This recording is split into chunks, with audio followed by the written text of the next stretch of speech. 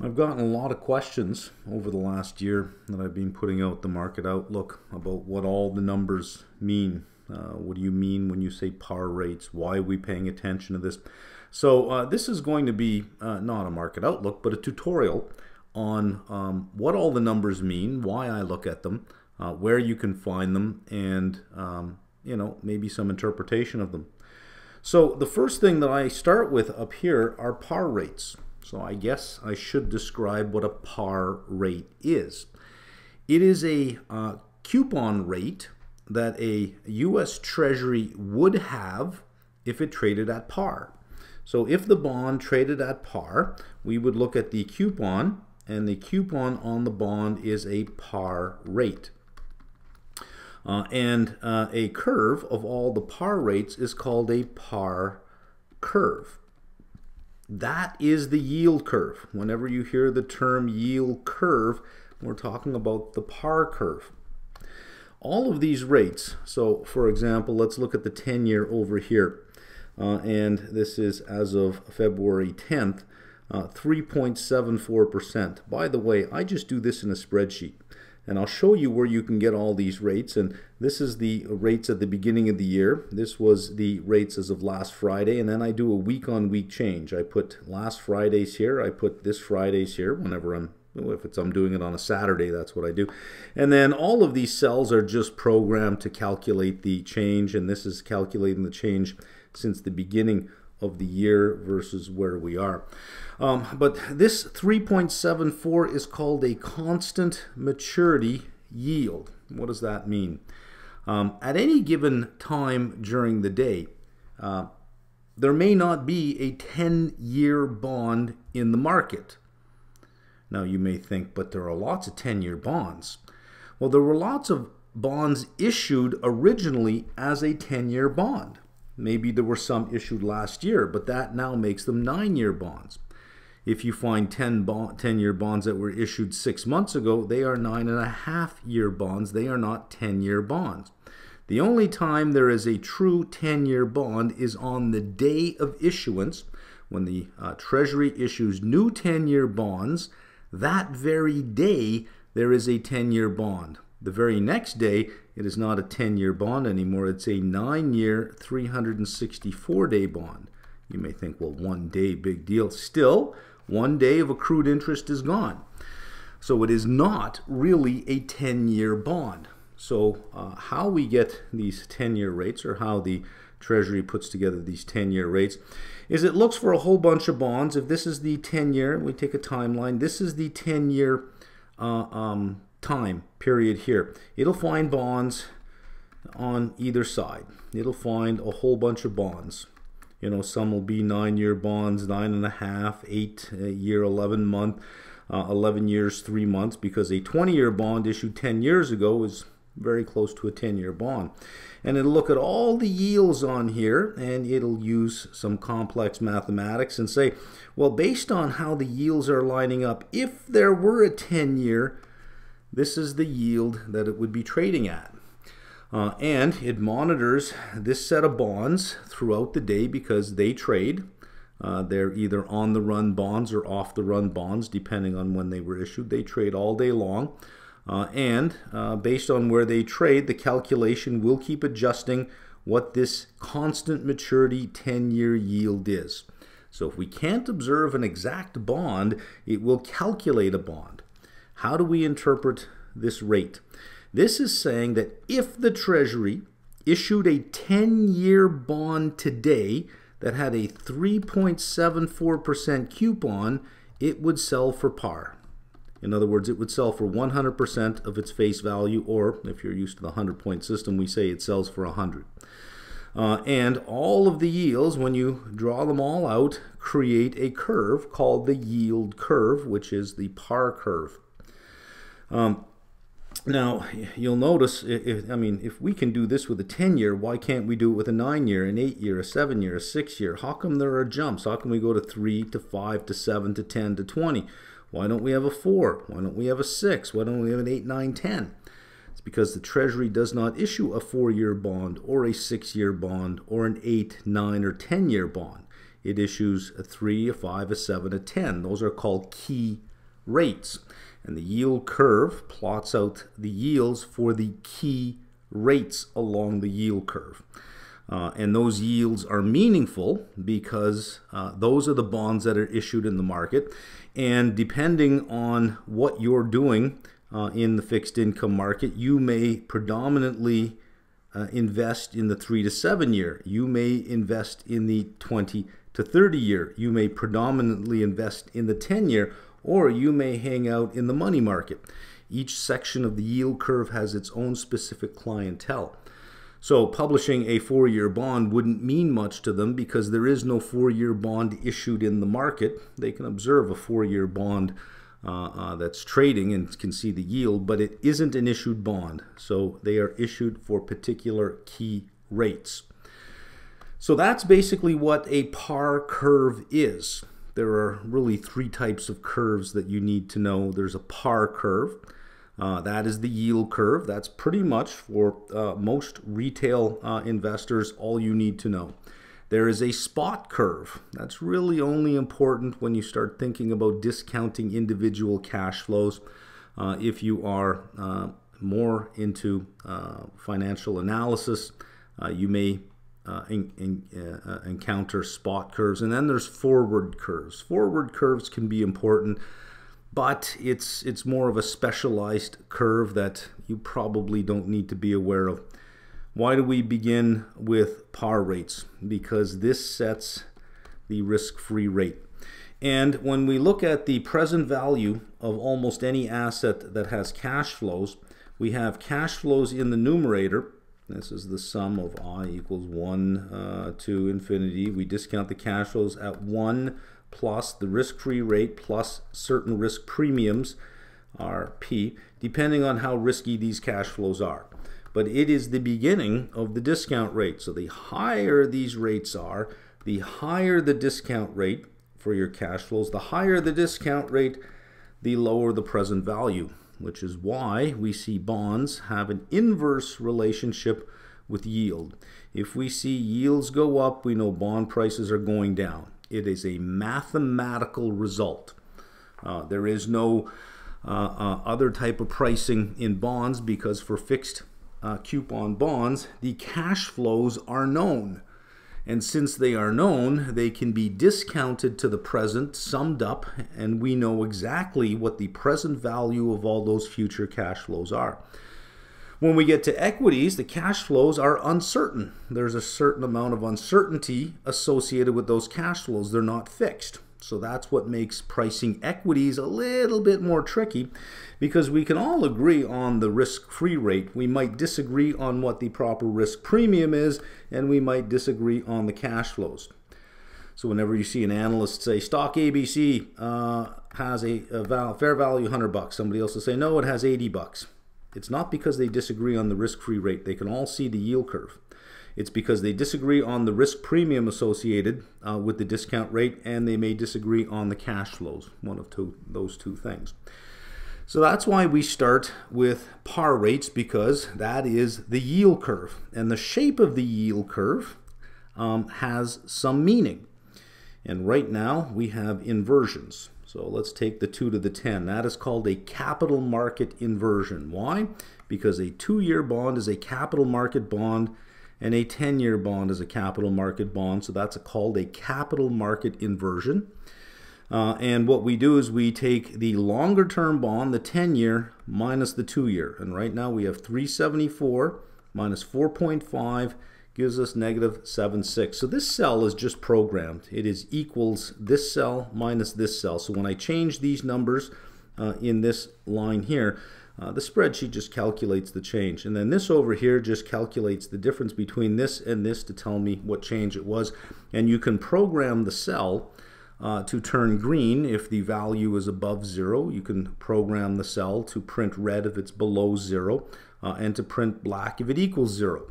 I haven't done that, I just do it myself, but you can program it to do that so that it takes care of that for you. So we have an inversion over here. These are all capital market slopes, And we can see other than the 10 to the 30, we have capital market inversions, the 2 to the 10, the 5 to the 10, and the 2 to the 20. These down here are capital market to money market slopes. So we have 5 and 10 year, those are capital market rates. The 3-month, which is over here, is a money market rate. They mean something different when you get an inversion of a capital market to a money market rate. And we have inversions over here. So before every recession, there has been a capital market inversion. However, not every capital market inversion leads to a recession. But every recession has been preceded by a capital market inversion. Every capital market to money market inversion has led to a recession.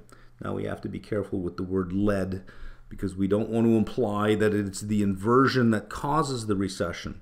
It's the inversion that changes the allocation of capital in the economy. It's the inversion that changes the behavior of market participants that then lead to an underinvestment in business investment that then causes a lack of future growth that causes the recession. If that continues on, it also tightens credit. And when you have a credit market problem, that is the only problem you have. Typically, if you have a high growth environment and you get a capital market inversion, it is signaling that the economy is about to enter a low growth environment. So you may have GDP running 4.5%, 4.6%. Something is going on. You get a capital market inversion. That's signaling that GDP is going to drop maybe to 3.2, 2.5, 1.6, that you will decelerate from a high growth environment to a low growth environment. It is quite rare that you get a capital market to money market inversion in a high growth environment. You typically get it in a low growth environment, and that signals another downshift from low growth to negative growth. Because if you're in a low growth environment and the economy slows down, it typically turns negative. The growth rate typically turns negative. So capital market inversion with high GDP growth just signals lower growth ahead. But when you're in a low growth environment, as we have been through 2022, and you get a money market to capital market inversion, it signals an impending slower rate of growth. And if you're already at a slow rate of growth, that's why it tends to signal that you have a recession coming up.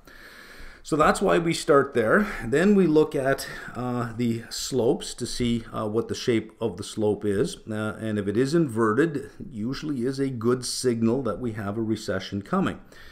The inversions we can measure by D times D, duration times depth. And here's how it works. The longer, and this is a timeline, the longer the inversion and the deeper the inversion, the higher the probability of a recession. I know I'm writing all over the place on this screen, but can't help it. So we've had the capital market curve inverted now for more than 200 days. We've had the money market to the capital market to money market curve inverted for more than 100 days.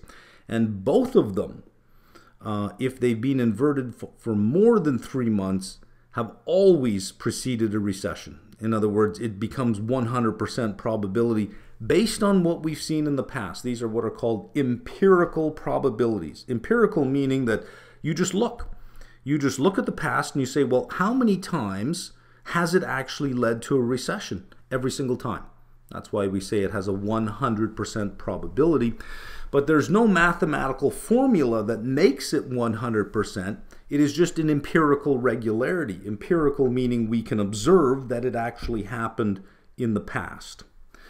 So I think we're good on understanding what the par rates are and why we look at the slope of the curve.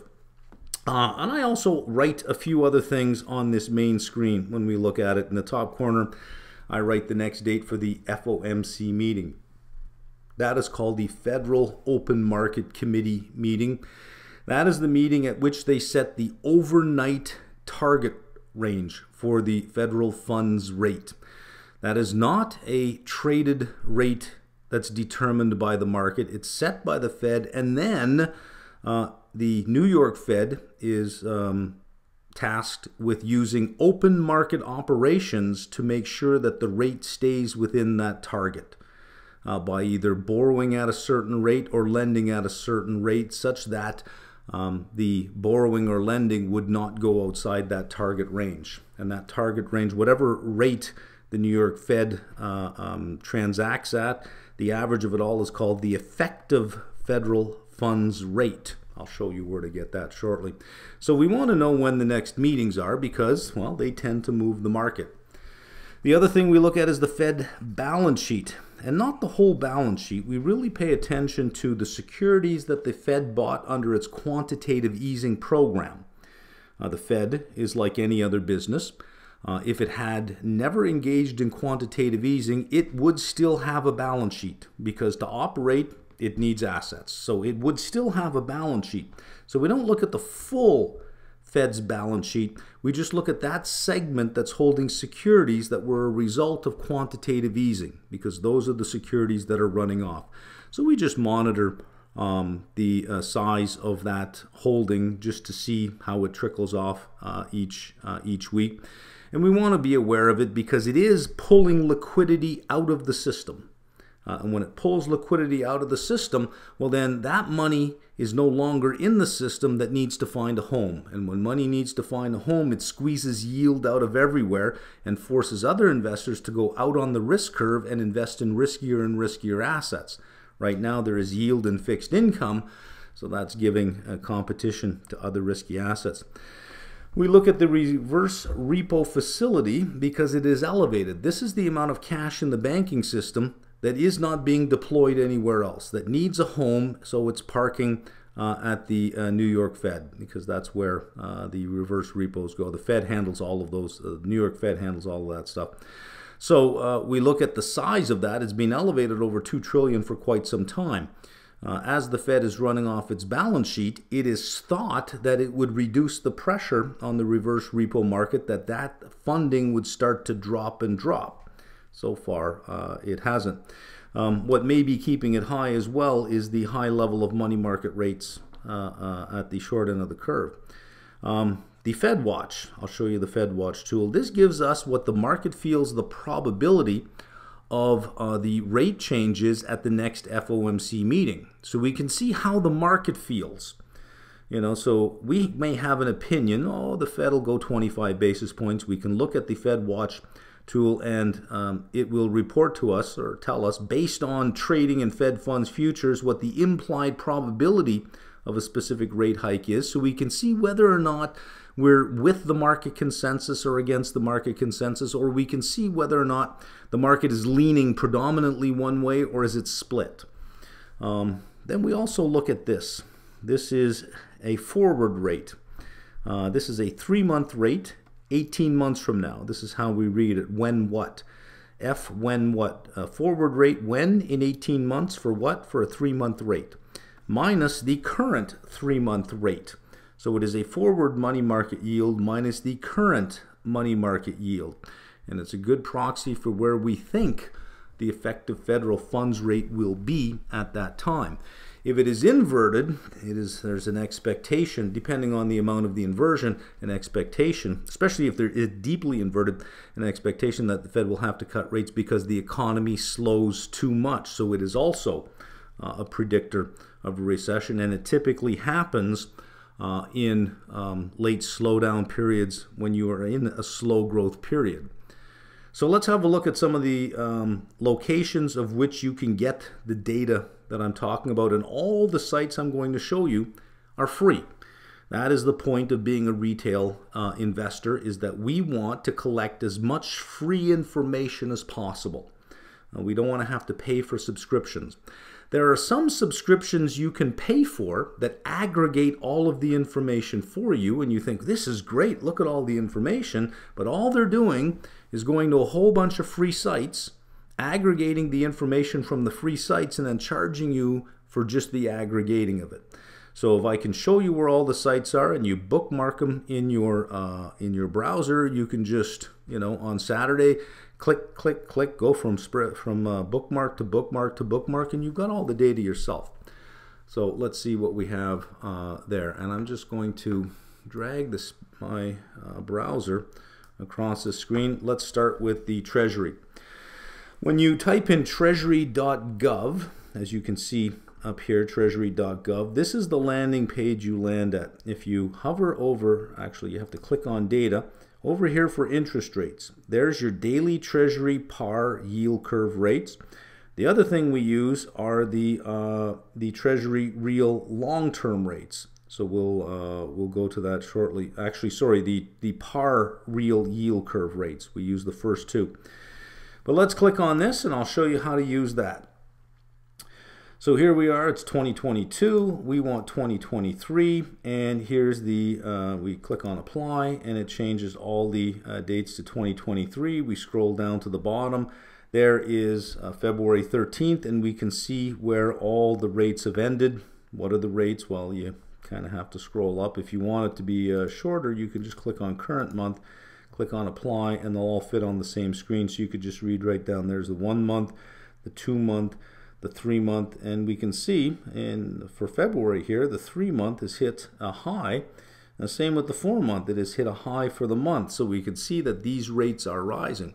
Now, if you were entering this into your spreadsheet every day, it would ought to be doing the calculation for you, and you would see each day which rates are hitting new highs.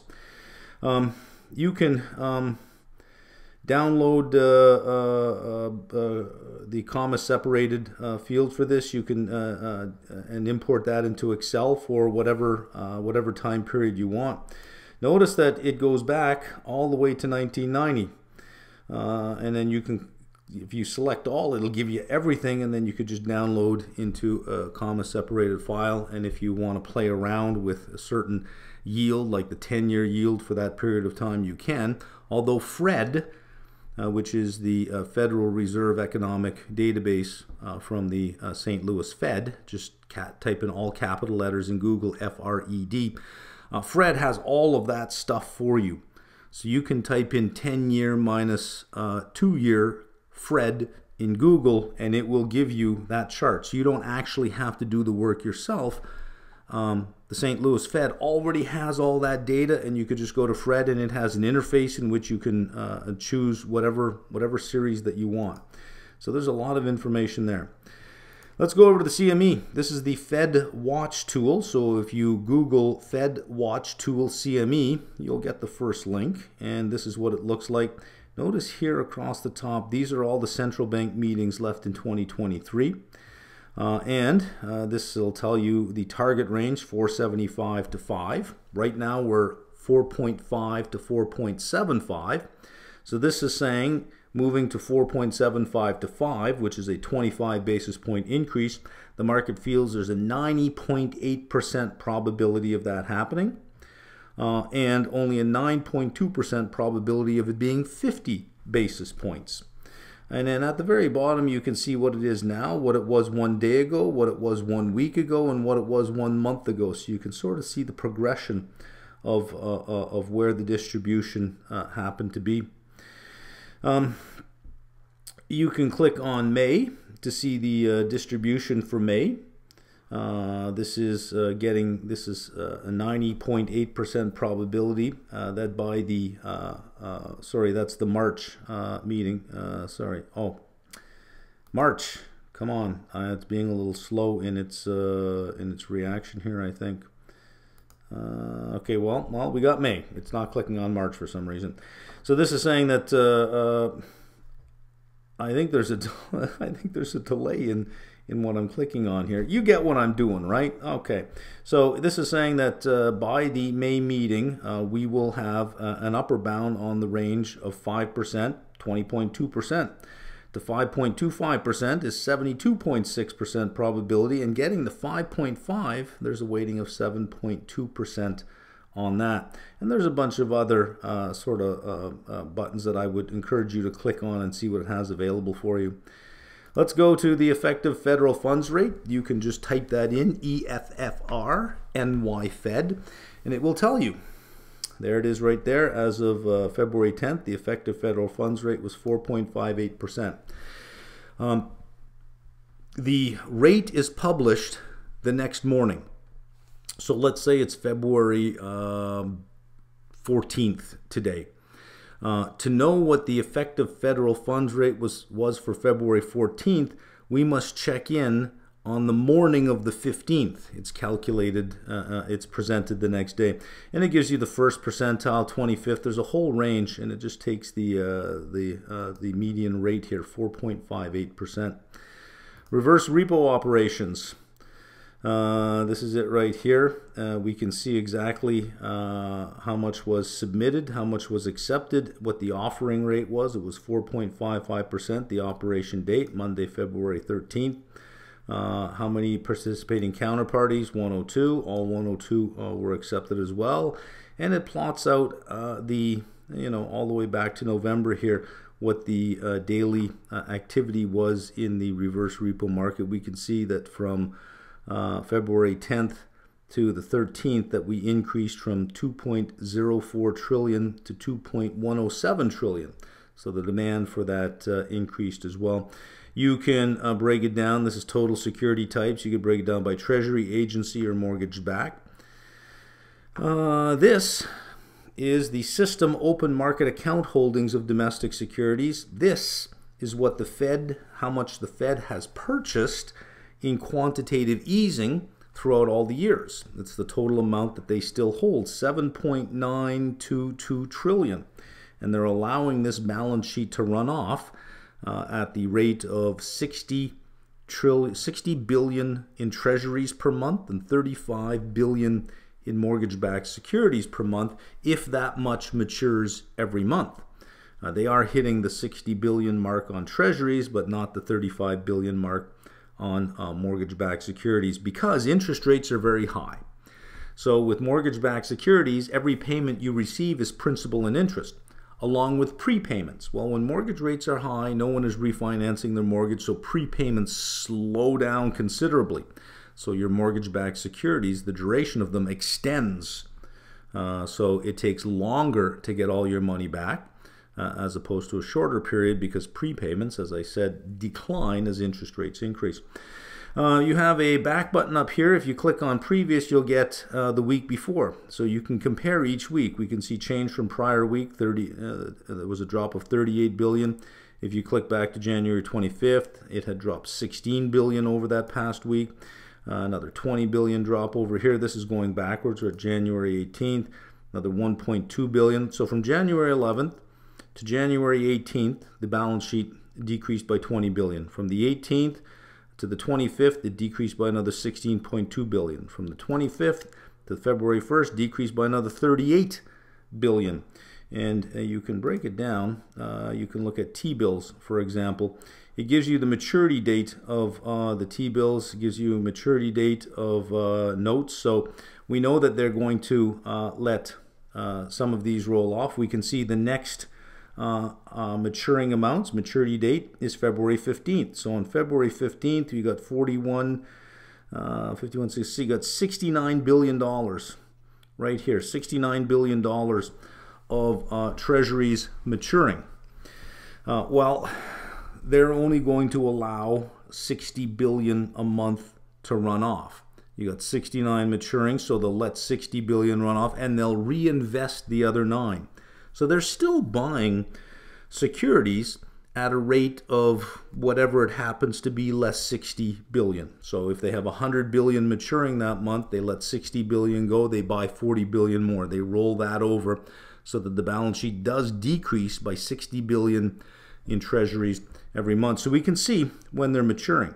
Then you have some maturing on the 28th. We've got another, what is that, 80 billion maturing at the end of the month. So this month alone, just with all the treasuries maturing, we can see that they're probably going to be buying close to $100 billion worth of treasuries in February in the open market, but letting 60 billion run off, but still having to buy roughly about another 100 billion. I haven't added it up, but you can do the math yourself. And for agency, let's go to MBS. We don't know. For MBS, it doesn't give us a schedule, simply because on a payment date, every payment has principal and interest. Well, we don't know what the principal component will be, because the principal part also includes prepayments. Well, we don't know what the prepayments are going to be, so it can't give you a particular schedule of what it's going to be. But every single, these are 30 years, and if you scroll down, they should have some 15 years and then some others. Every month, I think it's on the 25th or 28th. I think the 25th, the Fannie and Freddie make all the payments on the MBS. So they get all of that in from all the bonds they hold on that date. So while treasuries have a maturity date where you get the principal back, and then if it's not a maturity date, you just get nothing but coupon payments. Mortgage-backed securities on every payment date has a principal being returned to you. If that principal component is more than $35 billion, they'll buy more MBS. But they've already communicated that it will be below the $35 billion for quite some time because prepayments have slowed down. Finally, we can go to this site here, Chatham Financial. Everything that you see on Chatham Financial, you can get at the CME, but you have to construct it yourself. What I like about Chatham Financial is they've basically taken all of the data from CME and built charts. You know, kind of, I don't have to do all the work. They've already done the work. So if I'm looking at the 3-month rate, I could just hover on the chart. I can see right there, 3-month SOFR is 4.77. That's the current 3-month secured overnight funding rate. That'll hug very closely to what the 3-month T-bill rate is, because the secured overnight funding rate is secured by T-bills. So if it's secured by T-bills, it is in essence a proxy for T-bills because it's just as risk-free as T-bills. So we can proxy the 3-month rate 18 months from now minus the current 3-month rate by using 3-month SOFR. So there is our 3-month rate, 477. Notice it's for February 15, 23. So let's move to February of 2024 and then add 6 months to get to the 18-month rate. That would put us to August. The 3-month rate there is 3.68. So we would take 3.68 minus 4.77. That would give us 109 basis points negative. So we are inverted by 109 basis points again. That also has a 100% track record of preceding a recession. So this kind of gives you the evolution. These are forward curves. If you look what I clicked on here, this is tools and technology. You have rates, forward curve, cap calculators, defeasance calculators, yield maintenance. Click on forward curves and you get this, and then you could just click on whatever you want. LIBOR is ending at the end of June. There's no real exciting reason for that. This is the Fed dot plot. So you can see exactly where in the dot plot the Fed governors think that the rate will be. So you can see that the forward curve here is actually below where the Fed thinks rates will be at that point in time. So they're still not really listening. The market still is not really listening or not really buying in to the Fed speak that rates will be at where they say it will be for that period of time. They're saying, well, maybe initially, but we think you're going to have to cut rates. And look at the way this drops down here into the end of 2024. And this is from July of this year into the end of 2024. There is some thinking that over the next year to year and a half, or year to 2 years from where we are now, the Fed is going to have to lower rates because the economy will slow too much. I don't think the Fed is thinking that they're lowering rates anymore, or that the market is thinking that, oh, the Fed will lower rates as inflation comes down. They made it clear that they're not. So really the only thing left in those inversions is a fear of a recession, not Fed cutting rates just because inflation has gone away. And you can click on anything here that you want. You can add the 10-year Treasury in there as well.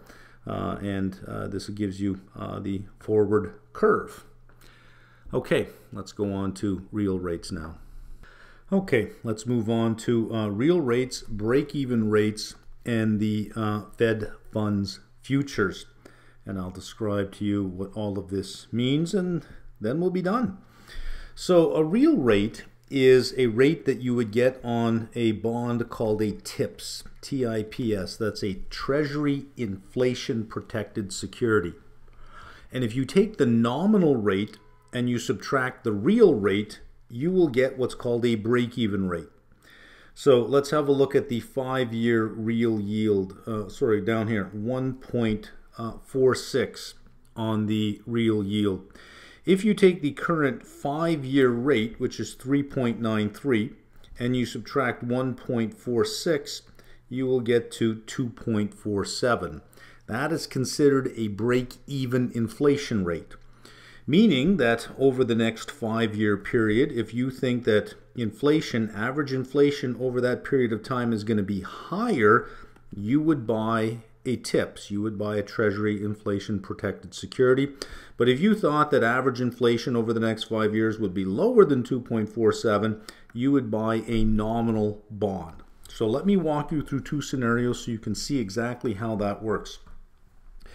Let's assume inflation comes in at 4%, and we're going to use the rate up here, 1.66%. We're going to use a real yield of 1.66%. If inflation is 4%, what the TIPS does is it adjusts the principal amount. The principal amount will rise with the rate of inflation. So now, instead of $1,000 in the future that you'll get $1,040. There is the inflation protection, right? A Treasury inflation protected security. You'll get $1,040 so that your future value is protected from inflation. In exchange for that, you'll get just a real yield. It'll always be 1.66%, but of a higher and higher and higher future value. So you'll make $1,726 today. That'll be your coupon payment, but in the future, you'll receive $1,040. The belief here is that $1,040 will give you the same purchasing power in the future as $1,000 gave you today. It preserves the purchasing power of the assets while giving you a real return. Let's look at what happens to the nominal bond. The nominal yield is 3.93%, so you would receive $39.30 today, but only $1,000 in the future. It would not increase. So $1,726 today versus $39.30. If you subtract the $1,726 from the $39.30, you got $22.04 more. You can reinvest that into your portfolio, buy more bonds, so that the total amount in your portfolio is now $1,022.04. Still, the TIPS is $1,040. It still beats you. Let's make inflation 2% instead. Remember, our break-even rate here is 2.47. So that means the principal would increase by 2%. It's $1,020 now. Still the same rate, the same real rate, 1.66%. You get $16.93. However, the nominal bond still gets $39.30. Let's subtract the $16.93. The nominal coupon paid $22.37 extra. If you reinvest that, your portfolio will now have $1,022.37 versus $1,020 for the TIPS bond. You do better buying the nominal bond if you believe that average inflation over the next 5 years is lower than the break-even rate. So that is what we do with real rates and nominal rates. You subtract the real rate from the nominal rate. It gives you a break-even rate. Then you make an assessment. So for example, let's look at the 10-year. 2.33 is the current break-even rate. Do you think that inflation, on average, over the next 10 years will be higher or lower than 2.33? If you believe it'll be lower, you will buy a nominal Treasury bond. If you believe it'll be higher, you will buy a real Treasury bond. In other words, you'll buy a 10-year TIPS bond. So there we go with that. There are times where I quote forward rates. This is F11. I also sometimes quote F21, etc. So let's calculate F11. You can do it yourself. You don't have to look it up. What it is I'll draw out a 2-year timeline. There it is right there. So we know that we have a 2-year yield at 4.5%, and we have a 1-year yield at 4.89%. This rate in here is the rate that you would have to get, such that if you invested $1 for this period of time, then reinvested that dollar for this period of time, it would be the same as investing $1 for this period of time. So the forward rate makes the two investments equal. So if you take the bottom rate, the 4.5%, the longer rate, and you invest money, you'll earn it for 2 years, so it'll compound 1.045 squared, divided by 1.0489, subtract out the 1, you'll get the 1-year forward rate. So all we're doing is we're taking money and compounding it for 2 years and saying, well, we know it'll earn 489 for 1 year. Whatever's left over, that is what it must earn for the second year, such that we would be indifferent between investing at 1 year for 4.89 and then rolling it over into a forward rate versus getting a 2-year rate today. F21, this is the 1-year rate 2 years from now. This is written as the forward, FUC is forward, and these two numbers are written as when what. When in 2 years, what? A 1-year rate. So this is 4.19, so 1.0419, and that is for 3 years, divided by, this is for 2 years, 1.045 squared. Subtract out the 1, and you will get the 1-year rate 2 years from now. That's all it is. And if you calculate the 1-year rate 1 year from now and the 1-year rate 2 years from now, and you multiply out 1 plus the 1-year rate, multiplied by 1 plus F11, multiplied by 1 plus F21, subtract out the 1, you should get 4.19%. You should be indifferent between investing for 3 years and rolling over at the forward rates versus just investing today for the 3 years. That's how we get our forward rates. So it tells us something about the expectation for where the 1-year rate will be 1 year from now, 2 years from now, etc.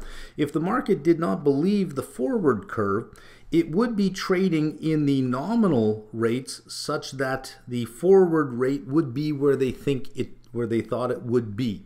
So at any point in time, the 1-year forward rate represents what the market thinks the 1-year rate will be 1 year from now. Fed funds futures. These are priced out as 100 minus R. You need an index to price it out, so it's 100 minus R. R is the effective federal funds rate, and we just subtract R. So look at August over here. We see this little dot. I'll show you where to get this chart in a second, and it is at 94.72. 100 minus R equals 94.72, right? Well, it doesn't take much algebra to see that R equals 100 minus 94.72, or 5.28. So what this is saying is that the market believes that the effective federal funds rate that we will witness in August, if we go to the New York Fed and look at the federal funds rate for August, will be 5.28%. That is greater than 5.25 but less than 0.5, so the market is thinking that the Fed fund target rate will be somewhere between, well, not somewhere, will be 5.25 to 5.5% by August. Right now we're at 4.5 to 4.75%. So it is thinking here, this is suggesting 75 basis points, which is 3 more hikes on the way up. And that's how we read that. That gives us some idea of where the market is thinking central bank action is going to go to. Now, if you disagreed with that, saying, oh, we're not going 75 basis points higher, that's too much, you would buy the index at 94.72. You would go long the August contract, and this is ZQ. You would go long the August contract. There it is right there, ZQ, and the code is Q3 on that one. And if they only raise to 5%, like if they went as high as, let's say, 5 to 5.25, the effective federal funds rate would be somewhere in the middle, let's say 5.15 instead of 5.28. This would rise to 94.85. And that's it. That's how you interpret all of these numbers and what they mean. Let me, before we go, let me just say a word about real rates. As far as discounting cash flows, if we're looking at present values of uncertain cash flows, not certain, but uncertain cash flows, which are equities, real rates matter more than nominal rates. The reason it matters more, and I'll clear some real estate at the bottom of the screen here so I can draw it out for you. That didn't work. What screen are we on to get rid of that? Everything here is in layers, right? There we are. We got it. So when we're looking at the present value of something, you have your cash flows. It's the sum from I equals 1 to n, however many years you want. You have your cash flows in the numerator, and I'm just going to put 1 plus whatever your weighted average cost of capital is in the denominator. Well, these are uncertain cash flows, but one thing we know about these cash flows is we can say, well, they should grow at the rate of inflation. So if you're discounting with a nominal rate, well, your nominal rate will also grow at the rate of inflation. The question is, once you remove inflation from your cash flows and you move inflation from here, has the real discount rate increased or decreased? Because those two inflation rates should cancel each other out. So it is the real rate that matters more. So if we're forecasting cash flows for a company, it is often easier to forecast real cash flows. What does that mean? That means we'll start in year one and say, okay, well, let's say, and let's say this is operating income. Let's say it's going to be 100 million. And rather than in the next year, try to figure out, well, what is the combination of price and quantity? Let's see, the company will raise prices maybe 3%, quantity up 4%. Rather than try to guess on where prices are going to go, we just assume constant prices and just say, let's increase quantity. They'll sell 5% more each year. So then they'll sell 105 and then they'll sell 110.25. And you can increase at 5% a year because quantity is increasing. These are called real cash flows. And you will discount it at 1 plus whatever the real rate is plus whatever risk premium you use for your equity. So it is the level of the real interest rate that has a much larger impact on the present value of cash flows than the nominal rate, because in uncertain or risky cash flows, especially from equities, the cash flows can inflate at the rate of inflation as well. So you want to control for inflation in the numerator and the denominator. You can see that it is the real discount rate that will matter. So when we see real rates increasing, we should be thinking about lower present values for our cash flows, unless you have some reason to believe that as real interest rates are increasing, that quantities sold in the future will increase by even more. Then you would have higher present values. But if you are in a slow growth environment, which we are in right now, these cash flows aren't going to increase at a very fast rate because you're in a slow growth environment. If your real interest rates are increasing, your present values must be decreasing, and that is the present value, as a whole for the equity market. So we would expect to see lower valuations as real rates are increasing. The more bond-like the equity is, I know that sounds funny, right? Bond-like means you have an equity that has cash flows that look like coupon payments, that look like bond coupon payments. Real estate is very common for this because if you have a building, you pretty much know for the next year how much money you're going to collect because you know what your rents are. They're part of a lease. They're part of a contract. It's not as if rents fluctuate every single month. You pretty much know what they are for the building. So the rents are like the coupon payments on a bond. So every month, whatever the building earns in rent is very bond-like in that it is less uncertain than, let's say, what Apple would do or what GM would do. So REITs are very sensitive to changes in real rates. When real rates drop, REIT prices tend to go up, and when real rates go up, REIT prices tend to go down. But if we're looking at nominal rates increasing, but the equity market is not selling off, it's probably because as the nominal rate is increasing, the inflation rate is increasing, and real rates end up staying constant. And if real rates stay constant, the thinking is, well, inflation is increasing the cash flows in the numerator. Yes, it's increasing the weighted average cost of capital, but they cancel each other out, so there is no change in present value. It is the real rates that we want to pay attention to more. So that's why we look at real rates. We also look at inflation break-evens to see, well, are we going too high? And if we are going too high, the Fed is going to say, these expectations, because the break-even rates are expectations, are going to say inflation expectations are becoming unanchored, and that would signal that this curve will go deeper. Let me see if I can write on that this curve will start going deeper, because if it goes deeper, that means the interest rate is rising. The Fed funds rate will rise. However, if we see these dropping, we would think that this curve will start to do this, which means the interest rate itself is dropping, not rising. And if that's the case, you'll probably see real rates starting to drop. And if real rates start to drop, then valuations can start to increase. So hopefully this gives you a nice view of why we start with interest rates, why we start with the shape of the yield curve. It tells us something about the type of economic environment that we're in, and why we spend time with real rates and break-even rates, and why we look at the Fed funds futures. They're all connected and they all matter for the valuations of the assets that we're looking at. Hopefully that brings you up to speed so that on the next market outlook you could say, okay, I know what I'm looking at now. I know what it all means. Okay, let me just show you where to get the real rates from.